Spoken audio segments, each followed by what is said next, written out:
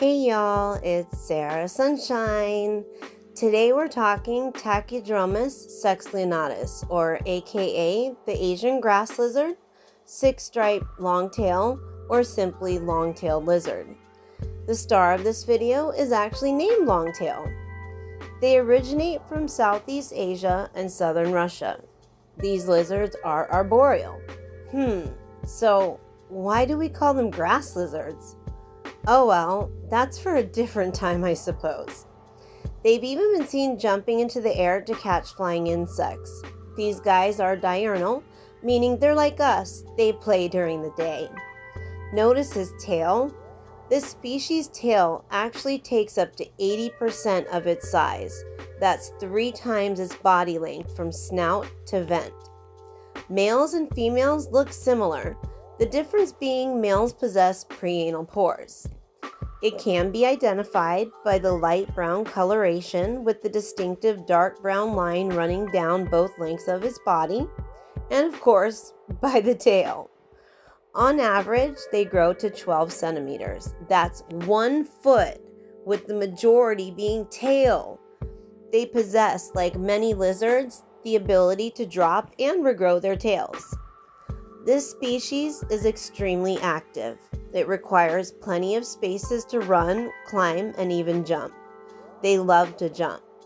Therefore, when considering an enclosure, go tall over long. Lots of vines are recommended, like shown here. Make sure your longtail has a basking spot that is in a good area. They love to bask as much as they love playing and hunting.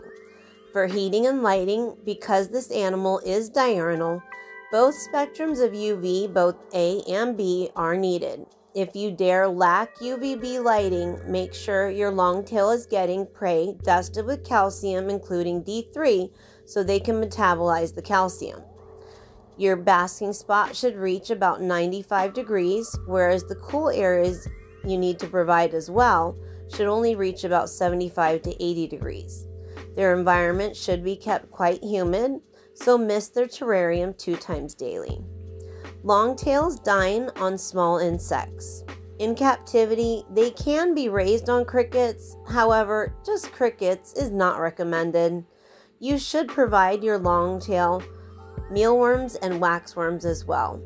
They also love gnats. Our first video actually shows him hunting out gnats. Experts believe their hand-waving behavior shown in that video to be a means of communication. However, we've seen ours doing it to root out insects like the gnats previously mentioned. You should regularly, but not daily, dust your longtail's prey with vitamin and calcium powder. Don't use calcium with D3 if using UVB lighting. They typically aren't hatched used to drinking from a dish, but will learn to use one, and ours drinks from it regularly. At this point, you're watching him eat a cricket. These lizards don't seem to like cricket legs. They will pick off the parts they don't want and eat the rest. They swallow their prey whole like many reptiles, so make sure you don't offer prey that's too large. These lizards make excellent terrarium additions, as well as first pet lizards. They are compatible with different tank mates, but especially with frogs. Adults have largely overlooked this fun and fascinating species, and to their loss. Children seem to be the only ones paying them their due respects. How you care for your longtail is going to determine its health, activity levels, and even lifespan. So please do your best to give your longtail what it needs.